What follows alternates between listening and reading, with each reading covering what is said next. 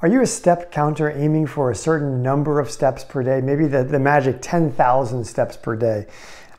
If you're just someone who wants to stay healthy or interested in the number of steps that you are taking, should take, then this will be an interesting article for you to hear about.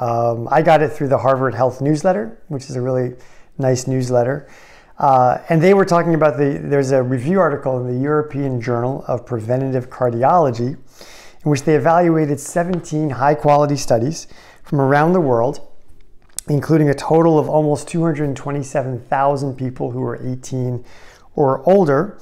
And all these people were wearing fitness trackers for a week, and then they were followed for about 7 years. And what they found was that taking at least 3,900 steps per day, 3,900, which is just less than 2 miles, was linked to significantly lower risks of dying from any cause during the study period.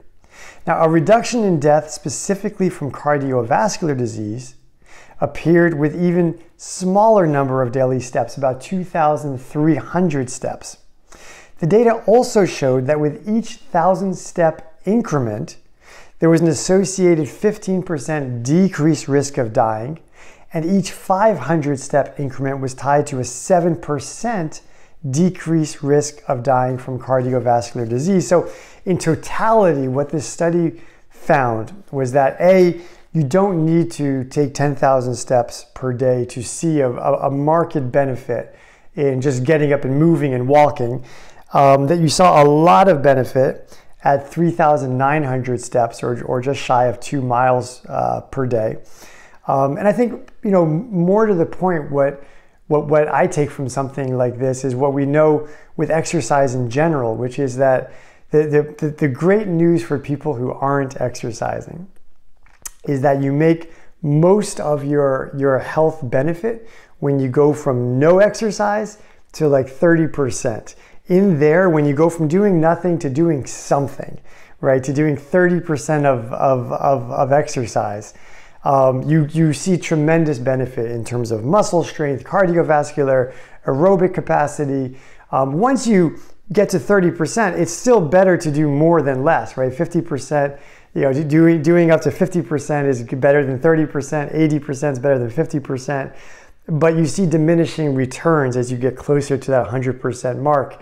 And so the really good news is if you're not doing anything yet, then doing something is so much better than doing nothing. And now once you're doing something and you're walking, a couple of thousand steps, doing more is still going to be better. And you see that in this review study where, for each 500 step increment, there was an associated 7% decreased risk in dying from cardiovascular disease. So more steps is still better than fewer steps, but the really important take-home point here is the more that you can walk, the more you can move, the more healthy that you're going to be. And so I think it's just more encouragement for all of us that we can shoot for whatever number of steps that you want to shoot for, but just get out there and move, get out there and walk. And that more is going to be better, but do something.